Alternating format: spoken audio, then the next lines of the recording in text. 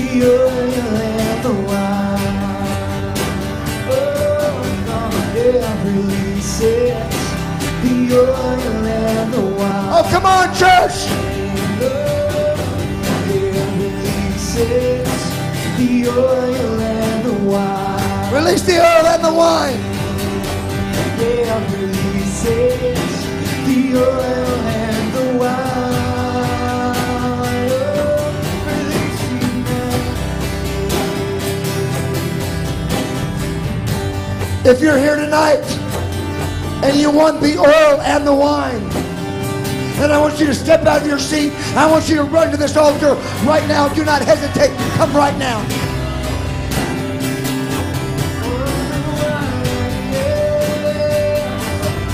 Come closer. Release it, the oil and the wine. Release it, the oil and the wine.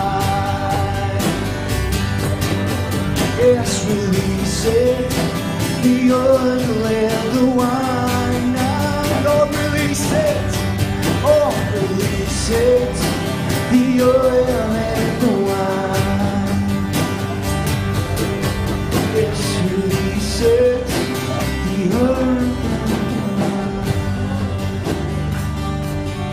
Come here, young man. Hold your hand.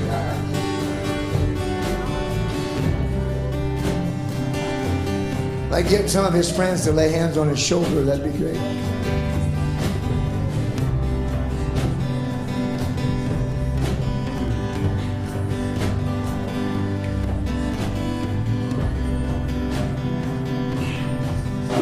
The Lord says to you tonight, there were things academically that you struggled with. In this next season, you won't struggle with it anymore, because it's like the light is going to turn on. Because son, you've said it's hard. I don't know if I can do it. And the reason I had you put out your hands is God putting those things in front of you. Not so you could drop it and say, I can't do it, it's too difficult. Because remember what God says, is there anything too difficult for me? Do you know that the me that said that lives inside of you? And you need to access that word right now.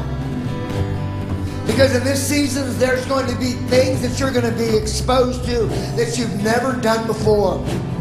And he says, man of God, don't walk away from the challenge.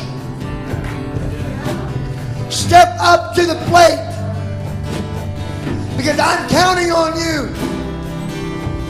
Because you're not stepping up the plate just for your fellow classmates or your youth group. You're stepping up the plate for me. I'm calling you off the bench. You're my pinch hitter. And I don't believe you can strike out.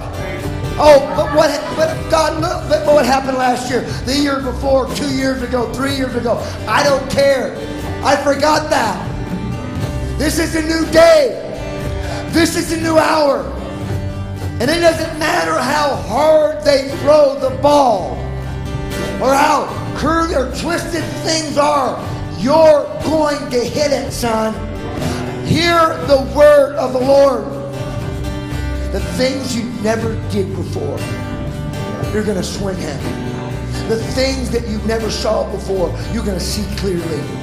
Hear the word of the Lord tonight. Lift your hands right now. Father, from the top of his head to the soles of his feet, touch him right now in the name of Jesus Christ of Nazareth. There it is. There it is. God's touching you right now. Oh, come on, church. Come on, son.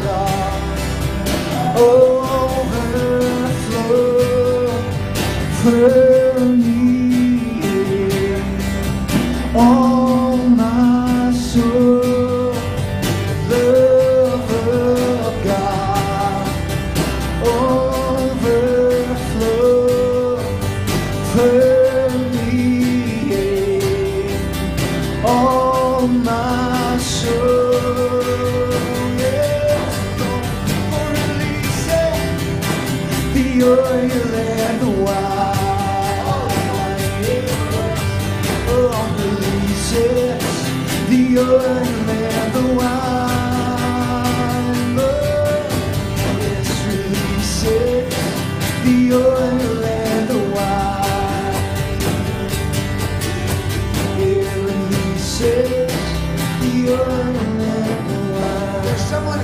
sinus problem and a severe allergy. In fact, sometimes you have to take a breathalyzer to get your breath.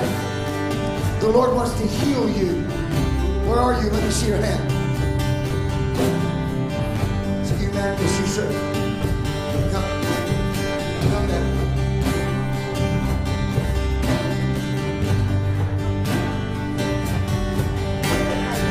Some of those young people. Come closer then. I want some of these young people to lay your hand right on your chest.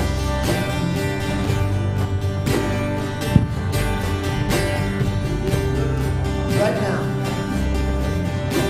I speak to every allergy right now, and I command it to be made whole right now in Jesus' name.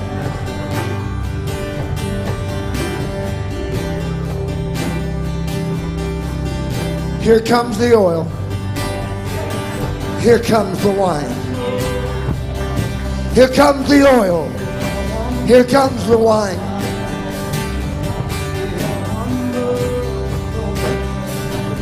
It's touching you right now.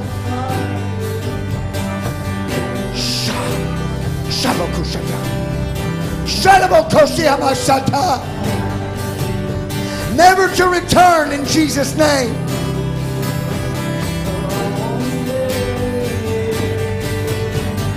I want more of the oil. Yeah, I want more of the wine. Yeah, I want more of the glory.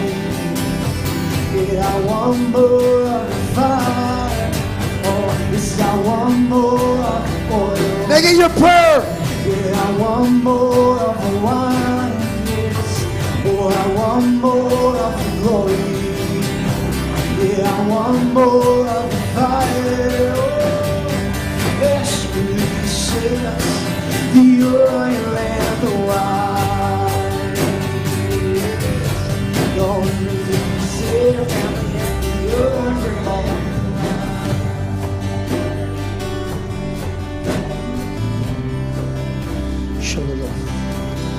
Shukriya.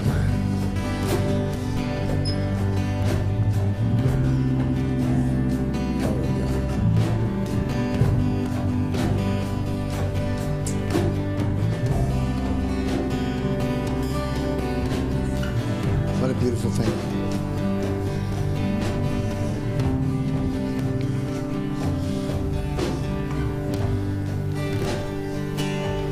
The other way.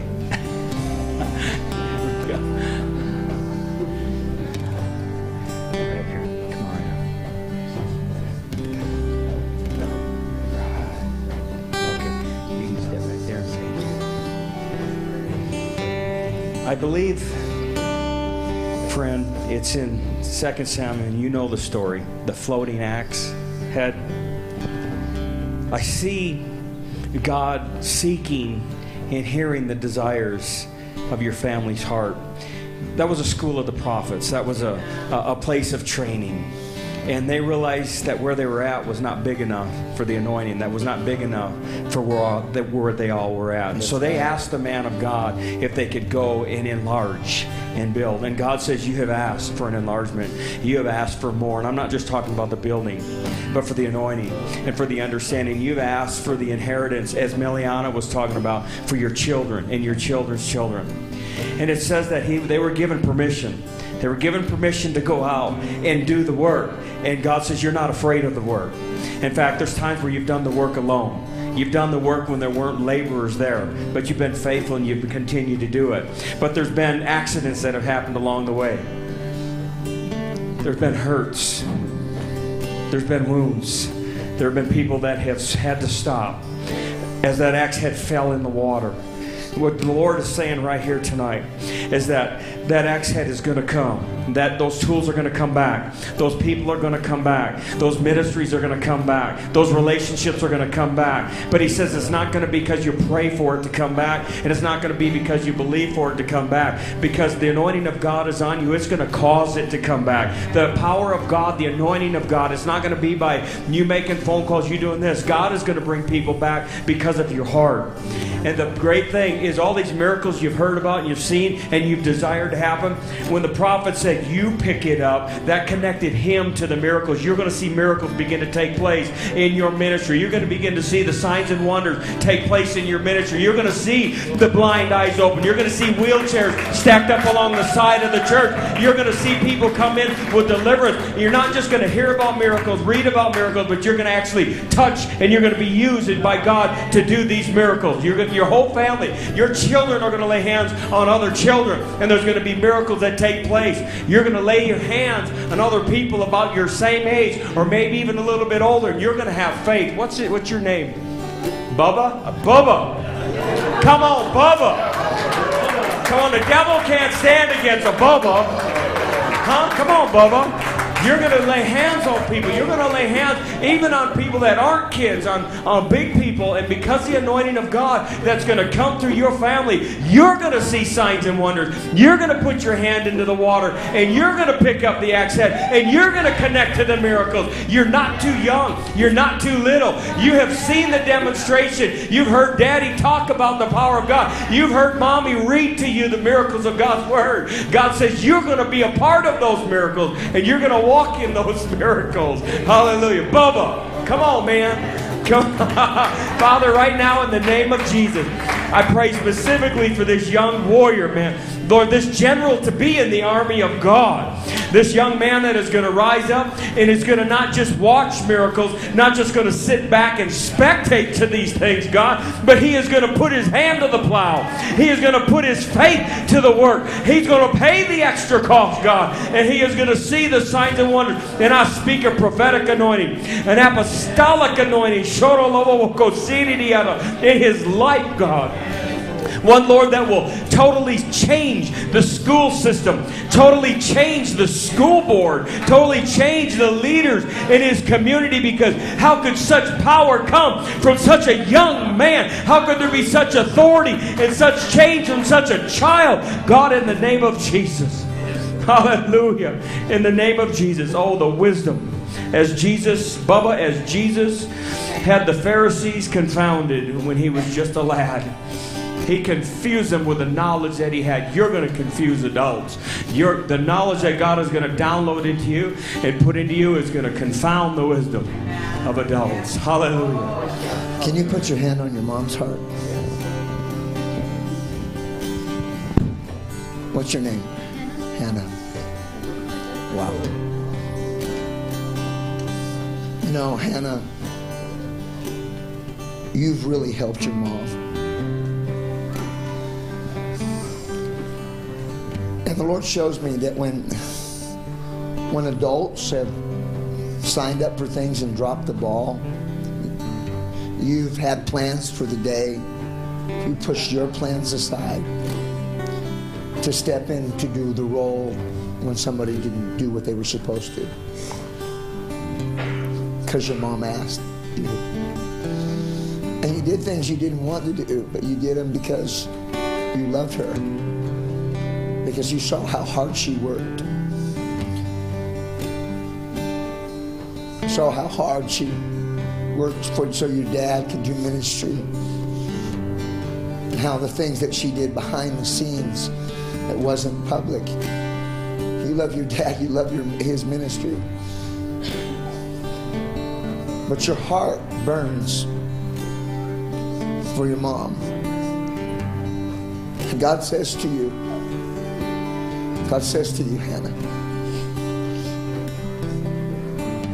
the light in that church is getting brighter because of your life.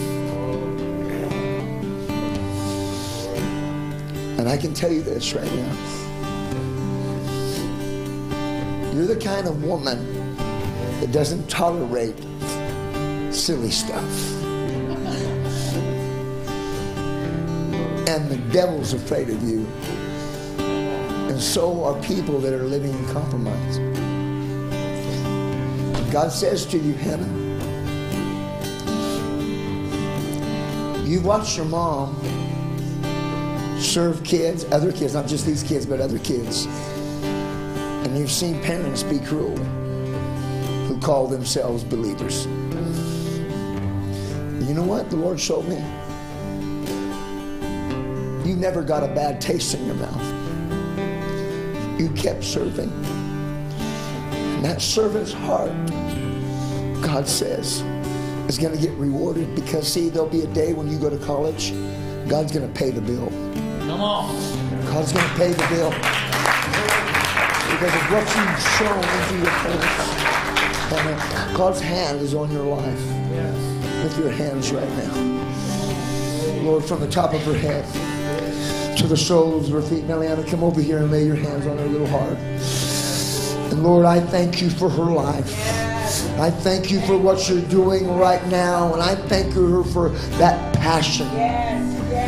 It may not be overly expressive because it is the embers of God living on the inside of her heart. It continues to burn brighter and hotter and hotter. And the Lord says those embers are going to be coming out of your mouth.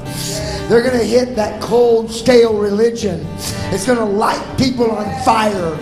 God's going to use your lips to light people on fire. Lord, I thank you for her life. Increase the revelation. Increase the anointing in Jesus' name. Go ahead, son. Love for God over